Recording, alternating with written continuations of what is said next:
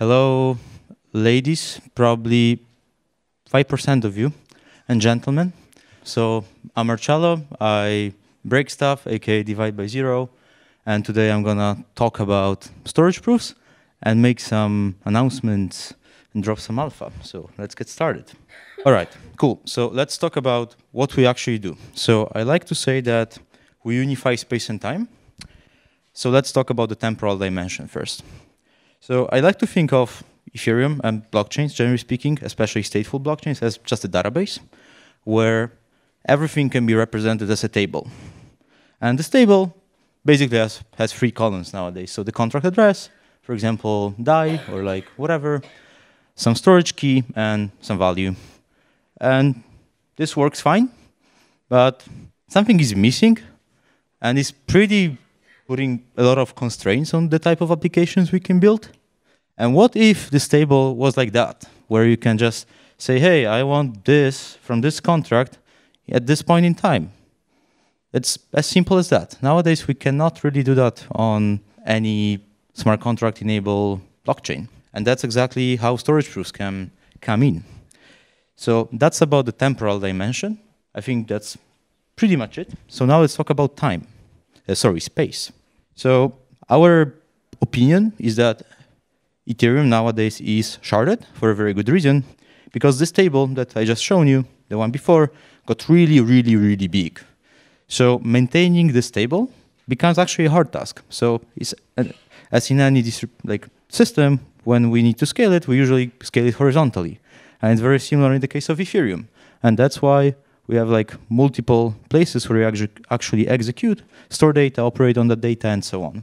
And we feel like this should be unified, and that's exactly what we want to do. So now coming back to my analogy of like tables and databases, you know, when you use like a database, you don't really want to know that something is stored in another partition or one partition, and ideally, you just make a query and you have the data, and you should not really care where this data is located, why it's there, what workflow needs to be executed to like access it. And that's exactly how storage proofs not really work, but what they enable. So now let's talk quickly about storage proofs.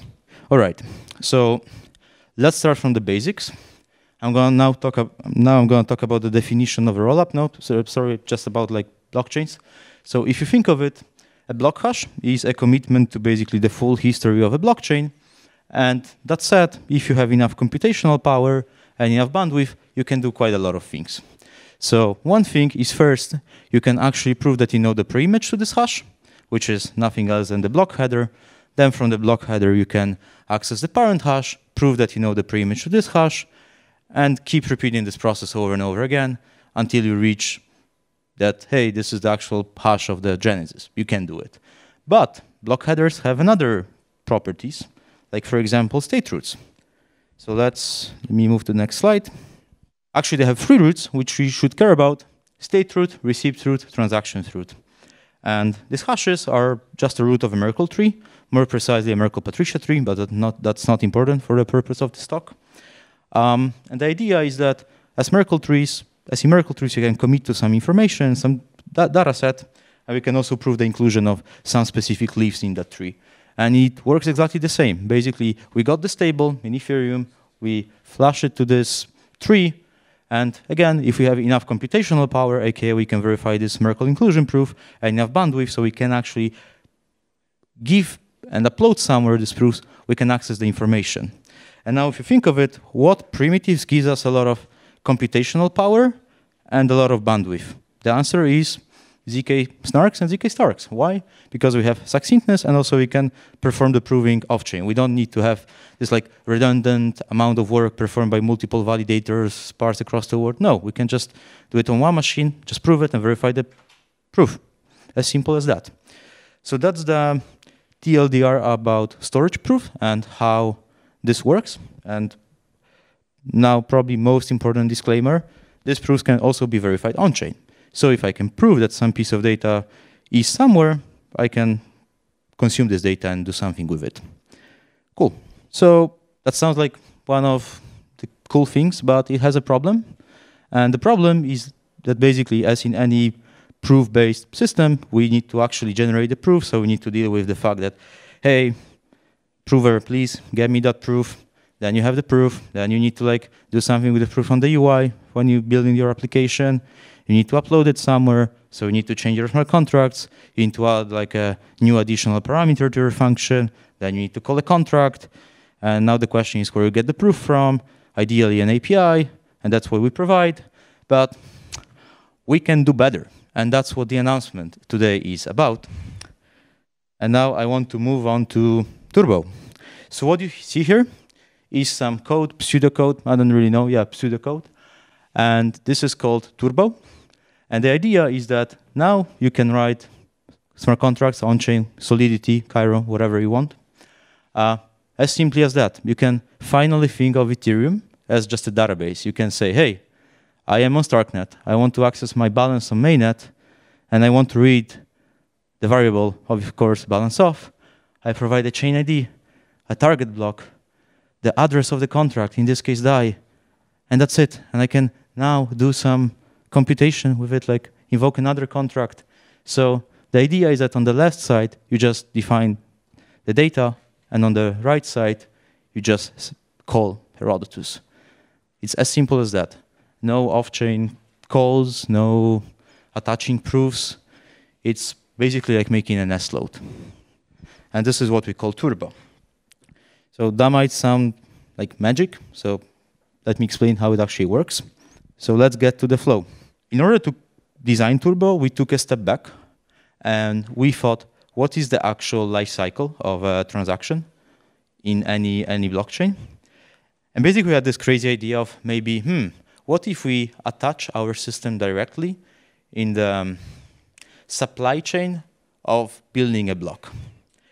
And our design is as follows. We have some actor who's going to monitor constantly the mempool or is going to receive the transactions directly. And here, whenever I mention transactions, I mean transactions that actually call these contracts that are going to interact with Turbo and essentially perform this. By the way, this, again, is on-chain. Next step, we see that such a transaction actually is in the mempool and we need to do something, so we start generating the proofs. Now, keep in mind the proof is the transaction is still not included. We generate all the proofs, and then what do we do with these proofs? Of course, we need to verify them. And what is the verification? The verification is another transaction. So you might be wondering, okay, but like, how is it possible that here I do everything synchronously? It means that in line let DAI balance on mainnet, I need to load it from somewhere, right? But this is not set, and how do we make sure that the data is actually there? And this is what this diagram is about. So we introduced a concept of a swap. For those of you who are familiar with Unix, there is basically this idea that if you run out of memory or you need some memory with memory segment with like specific properties, you can actually emulate it. And here we have this a similar idea that basically we created a dedicated contract on-chain where you can write to it anything under one condition, that whatever you write to it needs to be actually authenticated by storage proofs. So you can, for example, write, again, like a balance, property from a block header, some receipt, whatever. So then the transaction sent actually by the user gets in. Before that, we make sure that the transaction sent by the prover that actually writes the values in the swap is included first. And then once everything is done and the data was actually read, we just remove this information because we don't need it anymore. So we basically introduced like a concept of like a transient storage. And that's it. So now other steps, of course, generating proofs and running this infrastructure obviously is not an easy task. And all of these actors that actually put the work in doing that should be incentivized. So actual users who want to interact and are willing to interact with such applications need to like anticipate for that. So there is some fee component. And that will lead me to the next part of this presentation. So now let's just talk about like the dynamics and what is actually the flow of value in this design. So I like to think about this type of transactions as something made of two components. So first off, it's block space. Block space because obviously I have some willingness to talk to some smart contract, so I need some space in the block to put my transaction inside. And then also, I introduce a new dimension, which is I want to perform this specific reads. So let's talk about the reads now. So in order to perform these reads, we need to actually prove them. And to prove them, we need to perform all these authenticated reads from the original data structure, which is a Merkle-Patricia tree, like the chain of blocks, whatever that is. And depending on where the proofs are going to be verified, we need to either like put some layer of recursion, never mind, like doesn't really matter, but basically there is some work to do. And finally, there's also some infrastructure cost because we need to constantly monitor, we need to like batch things together. Of course, we need to write to the swap, which is another transaction. So yeah, there's also the swap management cost, which again requires block space. As it requires block space, we are going to spend gas on it. And then there is a small remainder, which is basically the revenue for the prover. So now if you think of it, these two components, proving cost and infrastructure cost, can be broken down basically to the AWS bill. And then we have a component which is the gas fees, because in order to provide this enriched block space, we also need normal block space. So now let's talk about how we actually constructed the system and how we make sure that it's not centralized and only one prover can operate within the system. So we came up with this design where in order to have the right to fulfill this intent, you need to participate in an auction. And the auction is, hey, I, as a prover, want to basically handle the transaction flow between this block and this block. So obviously slot can be of some predefined length, for example, 10 minutes, 20 minutes, 100 blocks, whatever that is. The number is not fixed yet. And now the equation that kind of defines this dynamics is the following.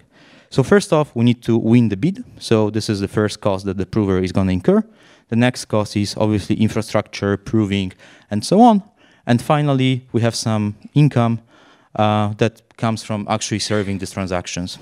So now if you think of it, if my overall cost, which is a sum of the bid and the infrastructure cost, is below the actual income, it means that I made some money.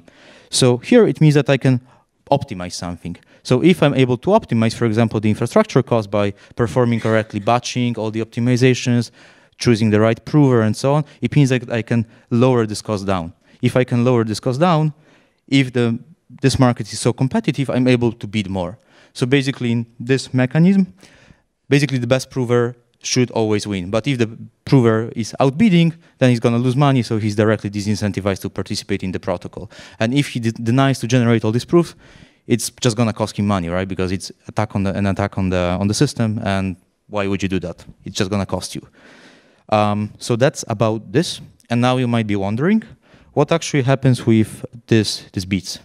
And here we want to introduce a build program, and we strongly bet on innovation. And we believe that storage proofs enable these new dimensions that will finally allow us to think of Ethereum as just a proper database. And we want you to experiment with this. And obviously, we want to basically share our success with you. And yeah, that's why all of these fees will be basically redistributed to the developers who actually build these applications.